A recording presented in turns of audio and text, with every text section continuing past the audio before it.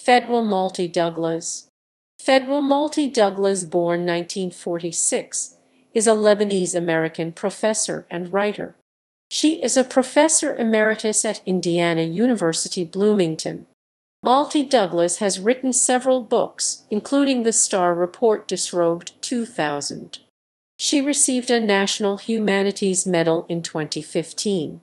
Biography. Malti-Douglas grew up in Deir el-Kamar, where her father was a physician. Her primary education took place at French Catholic boarding schools, and at age 12, she emigrated to the United States. She learned to become fluent in English, and when she attended Cornell University, she started taking Semitic languages. Malti-Douglas attended the University of California, Los Angeles, and the École des Hautes Études en Sciences Sociales, where she did her graduate work in Arabic. Malti-Douglas received a 1997 Kuwait Prize for Arts and Letters and earned the Distinguished Scholar Award from the Dean of Women's Affairs at Indiana University Bloomington in 1998. In 2004, she was inducted into the American Philosophical Society. Malti-Douglas was awarded a National Humanities Medal in 2015. Malti-Douglas is a professor emeritus at Indiana University Bloomington and the Martha C. Kraft Professor of Humanities in the College of Arts and Sciences. Work.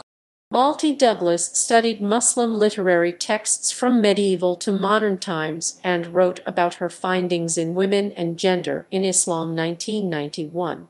She describes how women's bodies are increasingly seen as a threat in this literature.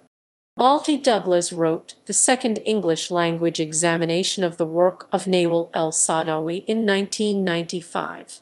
The work Men, Women, and Gods, Nawal el-Saadawi, and Arab Feminist Poetics is a penetrating and admiring analysis of el-Saadawi's writing, according to Library Journal. Men, Women, and Gods is also about showing that el-Saadawi's work is literature, not just polemics, as it is often labeled.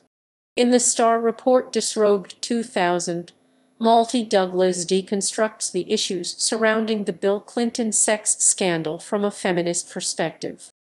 California Law Review called the Star Report Disrobed an insightful and peppy book. The journal also felt that the book highlighted another issue. Legal documents are no longer just for lawyers and jurists, but have become saleable media content and, ultimately, popular cultural artifacts. The New York Times writes that Malti-Douglas deals with the differences between the facts in the case and the conclusions drawn by prosecutor Kenneth Starr.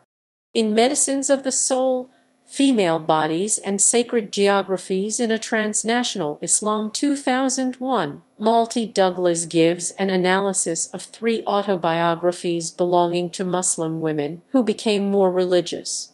Each of the women she studies have rejected the ideas of the secular West. Her book examines how men impact and guide the daily lives and even spiritual dreams of Muslim women.